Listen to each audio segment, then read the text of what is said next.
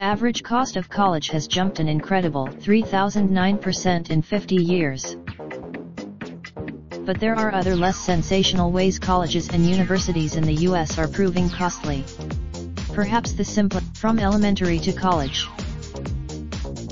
From 1969 to 2019, the average annual cost of a 4-year public school has soared 3,009%. The average annual private schools also saw a large surge in tuition prices, but not as much as public schools.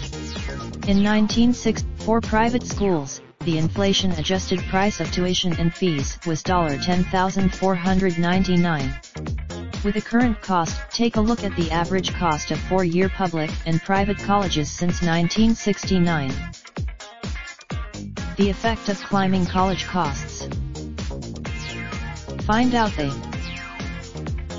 More on education. We make money easy.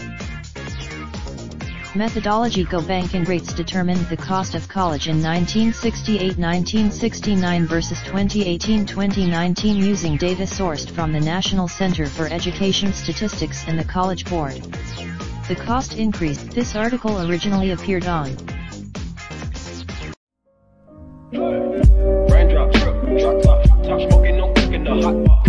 Fucking on your bitch, yeah, that. Looking up, open the park, pot.